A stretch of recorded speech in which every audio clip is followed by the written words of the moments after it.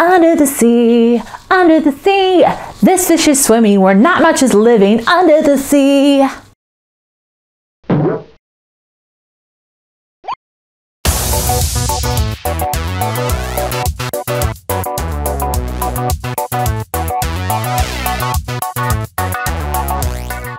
Hey guys, welcome back to the STEMulus. I'm Steph, and here's what happened this week in STEM. Scientists from the University of Hawaii, Newcastle University, and the University of Washington have discovered a new species of fish that just busted the record for deepest living fish on Earth. Despite looking like a Rocky Mountain oyster that somehow managed to turn into a tadpole, Pseudoleperis swirei, aka the Mariana snailfish, is able to survive at a depth of over 26,000 feet, which is over 5 miles below the surface. As its name might indicate, this could only happen in one place in the ocean, and that's the Mariana Trench. Located near Guam, the Mariana Trench is the deepest place on Earth, reaching a maximum known depth of over 36,000 feet at its southern tip, known as the Challenger Deep. To put that into perspective, if you dropped Mount Everest into the Challenger Deep, its peak would still be over a mile underwater.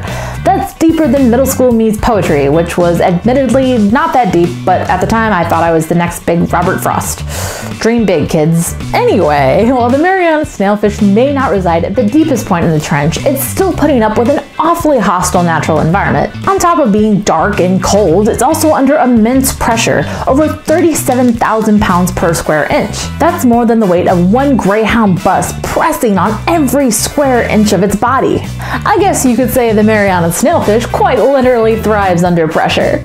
No, still not funny? Okay. So how exactly does this squishy looking fishy survive in one of the most inhospitable environments on the planet with its paper-thin skin and underdeveloped skeleton? One thing that helps is a little something called trimethylamine N-oxide, or TMAO, a chemical that exists in fish's bodies. This chemical allows the molecules in their bodies to be able to withstand the massive pressures that they see at the depths they live at. However, scientists are confident that they won't be able to find anything swimming any deeper due to the fact that the pressure below around 27,000 feet or 8,200 meters is so great that a fish's body couldn't have enough of a concentration of TMAO, and as a result the proteins in its body would destabilize. In addition, living at this depth actually helps the Mariana snailfish stay on top of the food chain, since not many predators live this deep in the ocean.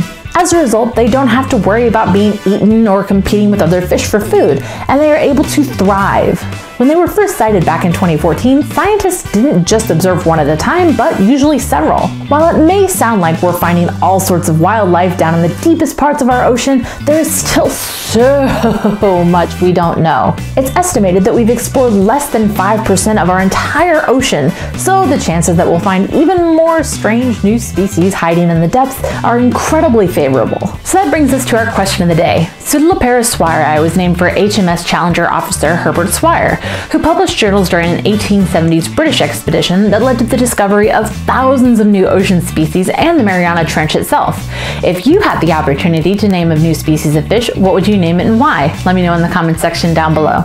As always, if you'd like to check out this story a little bit more in depth, I'll include links to my sources down below, along with links to all of my social media and my Patreon page, so feel free to check that out in your free time. If you like this video and want to see more awesome STEM-related content just like this, feel free to give this video a big thumbs up and subscribe to the channel so you don't miss out on any of my future content. Don't forget, if you see any really cool STEM-related news stories throughout the week, please feel free to send them to me on Twitter at @TheSTEMulus using the hashtag #TwistThem, and they just might make it into one of these episodes. But with that, I hope you all have a wonderful rest of your week. Stay well, stay awesome, and I will see you next time.